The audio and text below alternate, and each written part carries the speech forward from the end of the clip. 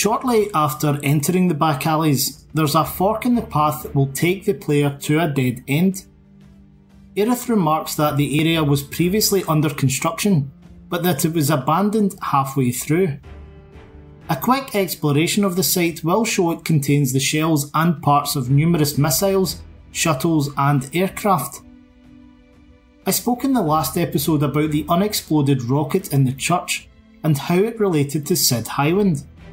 This appears to be an extension of the Shinra Corporation's testing grounds for airborne weapons or craft.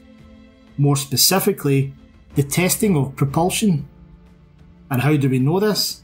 Well, first of all, there's the nearby crash landing at the church. Secondly, up until 4.5 years ago, Shinra was focused on its space program. Before Crisis Episode 15 actually gives the exact date when Sid's failed rocket launch occurs, while a disgruntled pilot at Shinra HQ during Crisis Core confirms Captain Highwind had been selected to be the first man in space at least 2 years before that. Aerith's comments about construction here quitting halfway through does reflect the company ditching the Shinra 26 mission after the failed launch.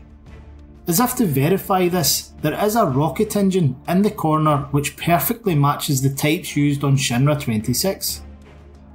Many more of these can also be found elsewhere in the Scrapyard. Of particular interest are those at the foot of Steel Mountain, along with the remains of what may or may not have been an engine nozzle for the space rocket.